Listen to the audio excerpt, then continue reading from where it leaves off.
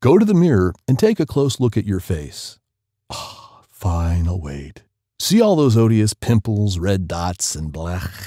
Congrats! Your cells have a built-in defense mechanism against aging. In the future, you'll have a better chance of looking younger than those who have clear skin now. Are you on the other side? Well, you're beautiful now anyway, so whee! Don't walk away from that mirror just yet. Now check your body shape.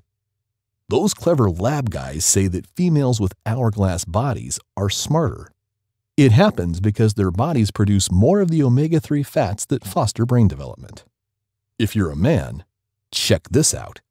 If your beard is bushy and long, I'm looking at you, ZZ Top, your scalp hair's in danger.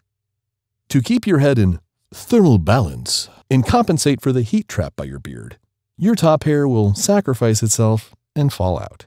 Yay for shaving! Those Hollywood guys want so much to thrill us with their flicks that they may forget about reality. But I won't let them get away with this. No, not on my watch. Try to picture a gladiator. Would this happen to be an athletic, handsome man with a six-pack? Congrats, you swallowed the bait. Turns out these combatants had quite the layer of fat. They needed it to have more endurance and fight better. You have 2 handkerchiefs and a ribbon. Try to create something that will shake the world to its core. I'll count to 3. 1, 2, you got nothing, huh? Well, you'd make a bra out of it, just like Mary Phelps did in 1910. That day, she was getting ready for a ball. As usual, she put on a corset, but suddenly it poked out from under her gown. Mary asked her maid to bring her these 3 very things, and the first bra was born. There's an opinion that quality products are nothing more than cheap products stamped with a brand name and sold at a higher price. While some of you may agree or disagree, I want to introduce you to an olive oil factory employee. He shared that they usually have one kind of oil that is put in different containers and sold at various prices. Some bottles are labeled as imported, others as the highest quality, but it's still the same oil in all of them. Employers love offering candidates a cup of coffee during interviews. But this isn't good manners, it's a trick. As the interview concludes, they're carefully watching for what the candidate does. Will they ask where to put the cup, leave it on the table, or wash it by themselves? This may speak volumes about a person and their manners, and even show how fast the candidate will fit in with the team. You don't look as bad as you may think. If you don't trust me, perhaps an experiment with an FBI-trained artist will help convince you. The artist was asked to draw 2 portraits of several women. The first was based on the women's self-descriptions. The second, on strangers' descriptions.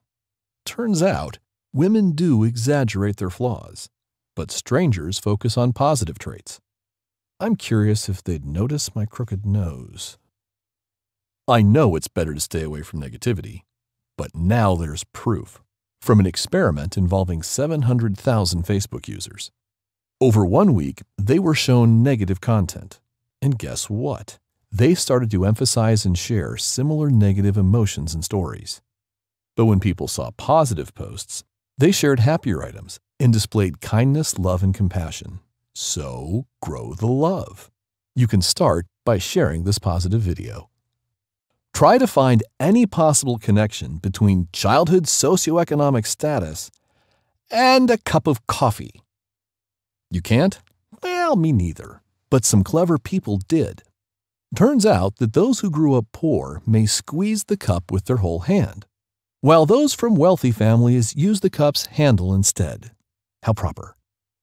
To trust or not to trust? That's the question. That pops up in my head each time I meet somebody, in the bad Shakespearean accent too. And now my answer will be to trust, because of an experiment. Along a road with self-service fields where anyone could pick flowers, vegetables, or fruit, there was a sign with a price on it and a box for payment, but no clerks or attendants. So what do you think people did? There was almost no thefts, and sometimes customers even left more money than needed. Just imagine how poor our life would be if countries didn't cooperate. Oh wait, you don't have to use your imagination, because there was a whole campaign about that in Germany. Over a weekend, a supermarket in Hamburg only stocked those products that were produced in Germany, and shoppers found almost empty shelves. The demonstration was even more powerful as it was targeted against any form of racism. Today is your interview day.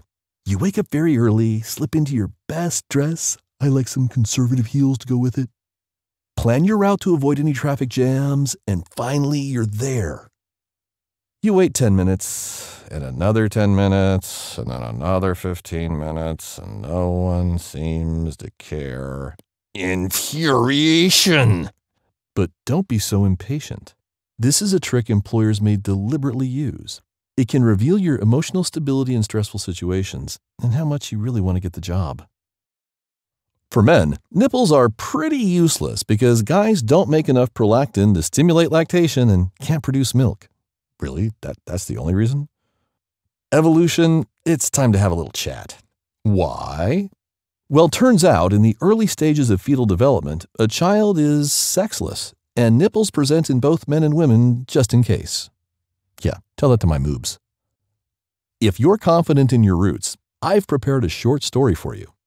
67 people were invited to take a DNA test, and it showed that not one of them belonged purely to any race or ethnicity. And those who had prejudices against specific nations or groups often had their genes in their DNA. Ha! Oh, irony, thou art a heartless mistress. This small experiment helped the participants change their attitudes towards other people.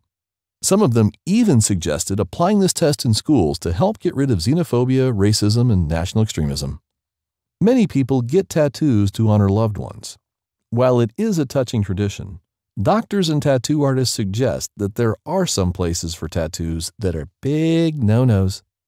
They are your armpits, ribcage, face, ankles, and the area behind your knees.